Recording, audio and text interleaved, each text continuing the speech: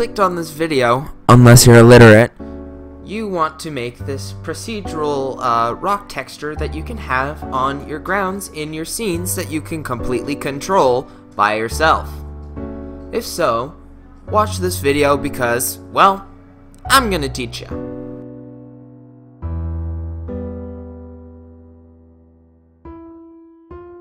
Delete cube. Add in a plane and scale it up. Go to the shading workspace and create a new material. Add in 2 wave textures. Add in a mapping node and plug the vector into the vector of one of the wave textures. Duplicate the mapping node and plug it into the other vector of the wave texture. Then add in a texture coordinates and plug in generated into both of the mapping nodes. Add in a mix RGB node. Put both wave textures into the mix node and then plug the mix node into the base color of the principled BSDF. Now you got some lines. And change the mix to a multiply node. Change the rotation on one of the mapping nodes for the wave texture. Do about 90 degrees, even though you could probably get some pretty cool patterns if you do it differently. Turn the scale up on the wave textures just a bit to get a little bit more rocks, I guess you could say. Now change the distortion to about 10 on each wave texture. Right here, I'm adding in a color ramp and putting it in front of the multiply node, and then changing it to constant and dragging that white all the way down to the corner. Now you can see we're starting to get some rock-like formations, which is exactly what we want.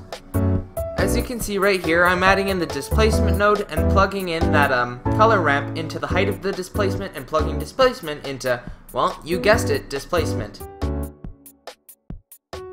Add in another mix RGB node and use that height map you just made with the color ramp and use it as the FAC for the mix RGB. Now you're going to change the color of each thing in the mix RGB to get the rocks to be a little bit brighter than the things under it.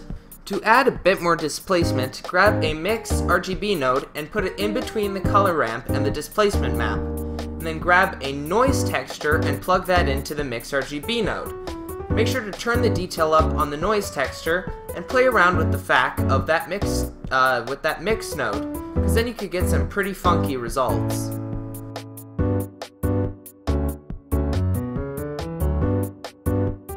Added a brightness and contrast and turn the brightness down a bit just so you could still capture the rocks going upwards a bit more than the noise texture we just added. To get more like smooth edges on the rocks, you can change constant to ease if you want. Now if you want to get really high detail, subdivide the plane a bunch.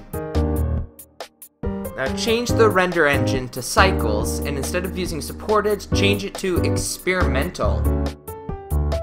Go to the material tab on your right, scroll down to settings, and change the bump only, change it to displacement and bump. Now you can see you've got a really high scale displacement map, which looks really weird, so what you're going to do is in your node network, you're going to change the scale down on your displacement node to about something like 0.01 or 0.03, whatever satisfies you.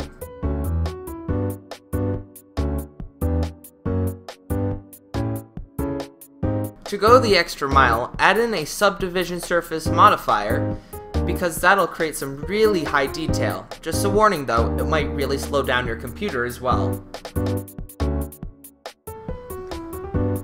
As you can see, I added my own little custom roughness thing. You don't have to do that, it's a bit more complicated and not as necessary, but as you can see here, I'm playing around with the wave settings to kind of display how the rocks are procedural.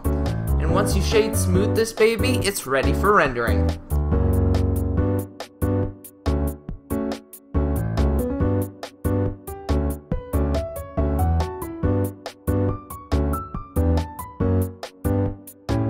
I added another color ramp and changed the brightness settings around to get a more reflectiveness on the rocks and less reflectiveness on the concrete below the rocks.